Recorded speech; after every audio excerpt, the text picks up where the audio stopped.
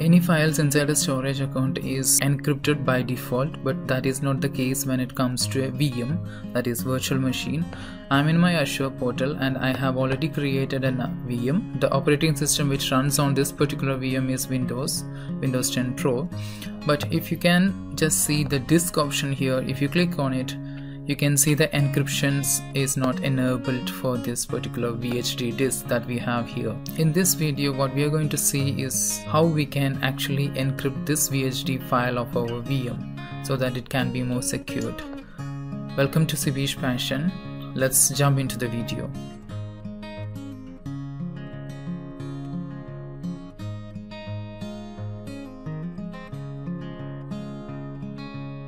Only the standard VMs are allowed to do the encryption with a minimum of 2 GB of memory.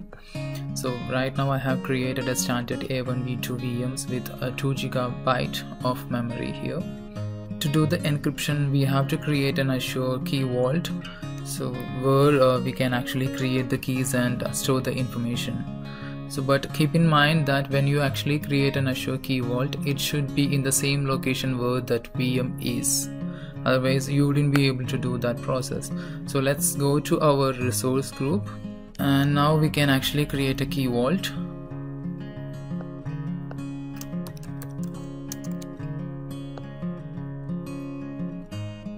Click on create.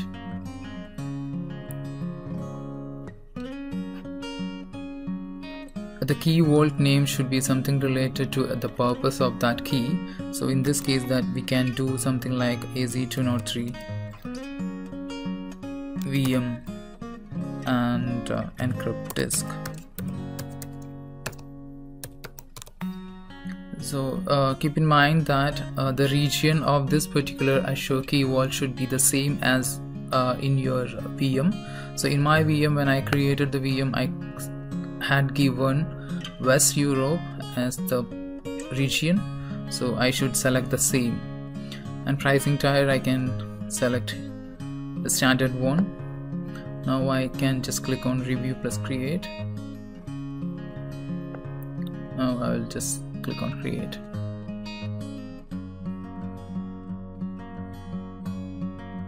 Here you can see there are 3 things: keys, secret and certificate. So click on the keys and click generate or import. Now the key name should be disk encryption. I will leave remaining fields as it is. Now click on create button. As we already have our VM running and also our key vault, all we have to do is to encrypt the VHD file. To do that, we have to run some PowerShell commands, which has been mentioned in the docs.microsoft in this URL. So I have already copied this particular command lines. Here I'm setting all the variables like key vault name, resource group name and VM name. As you all know that we do have an integrated cloud shell in our Azure portal.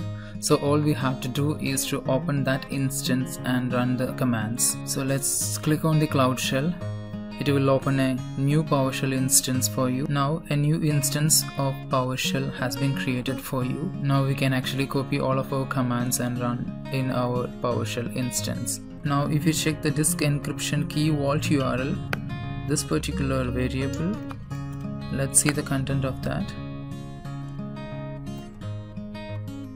It is null because in Microsoft Azure portal there is a bug. So this is actually the subscription context here is wrong. I do have 2 Azure subscription with the same account. Here what happens is this Azure CLI or the cloud shell is actually taking the context or the storage account from my other subscription. All I have to do is to set the context to this particular subscription. I already have explained this in my Stack Overflow. You can see that post here.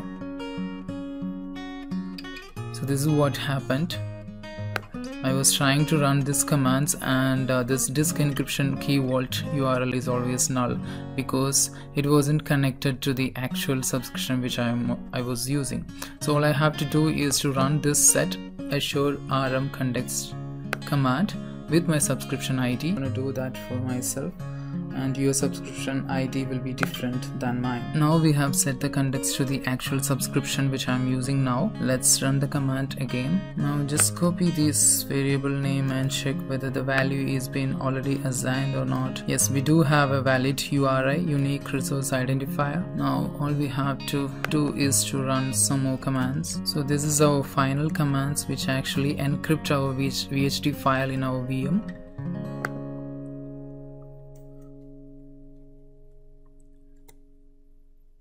So now it is asking for a permission. So this is saying that my VM, which is actually running, will be reboot as long as this process gets started.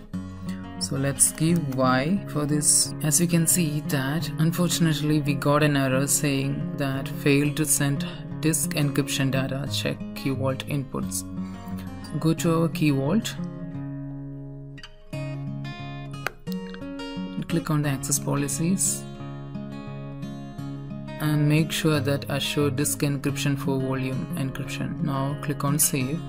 Now let's try the command again. That didn't work at all, so we have to try a different fix. That is going to the VM and click on the identity. Now we need to assign this status to on. Now save. Let's try the command again. As you can see, we got a success message. So the status code is OK. Now let's go to our VM and see whether it is actually encrypted or not. So go to our VM and click on the disk. Now the encryption is enabled. I hope you found this video useful. If you like this video, please do subscribe to our channel. Please share your valuable feedback in the form of comment section below. I will see you in another video. Till then, signing off, Sibish Venu.